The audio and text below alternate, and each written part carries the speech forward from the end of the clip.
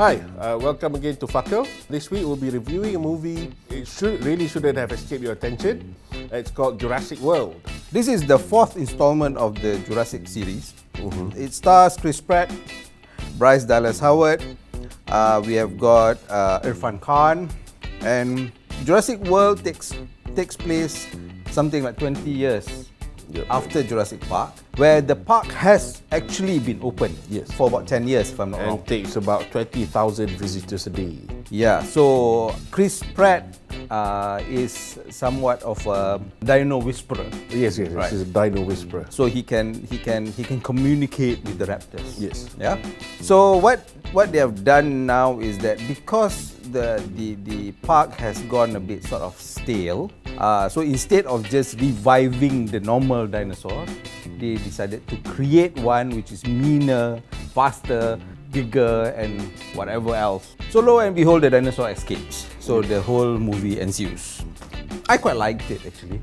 There's nothing to shout about the movie. It's things that we have seen before. Special effects were good. But as far as special effects is dinosaurs running around. There were some scary bits. But one thing I noticed, just looking at my kids watching it, they seem to have that experience when we watch Jurassic Park. It rebooted for them to watch big dinosaurs running around, being scared. So if the aim was to get new converts into the Jurassic franchise, I think they succeeded with the kids. Well, it's already broken box office records anyway, right? And what's the not to like, I suppose.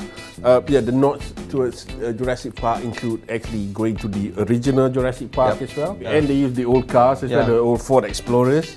So yeah, so it's actually, I guess, maybe what they're trying to do is a bit of a nostalgia type thing for the rest of us. For the rest of us that grew up with new. I watched it when we were, we were in the 20s at the time. When we were kids. Yeah, so when we were not really kids, but quite young. What is your take on the high heels kerfuffle? Well, but Bryce Dallas Howard running around in high heels and all. She can run around me any day, heels or otherwise. It doesn't really bother me. Knock yourself out. If she knock can, me out. If she can run in heels, good on her. Why not? I don't think there's anything to be read into that. And then there was, I think, there was also this bit about, it's not being feminist or it's misogynist.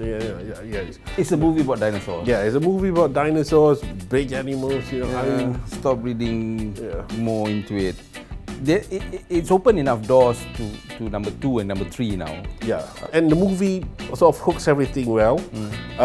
There's no real deep inspection into the backstory of the characters. Who cares? And so it's a Spielberg, enjoyable, family fare, and Chris Pratt rides a bike. Yes, it's quite a nice bike. A Time Scrambler. So that's product placement right there. And the Samsung Hall and the Verizon and everything else. So how many stars would you give it? I'd give it 4 stars. I'm not sure whether it's the best movie we've seen this year. What was the best we've seen this year so far? Well, of all the blockbusters for summer, Mad Max. Oh yes, okay. I think it's not better than Mad Max, definitely. Yes, but only because we couldn't understand Mad Max. And Mad Max had the guitar guy. And the guitar, flamethrowing guitar. That gives it 1.5 stars already just for that guy. I would give it 4 stars as well. I think good family entertainment, quite decent. So again, happy berpuasa. Hey, what's next?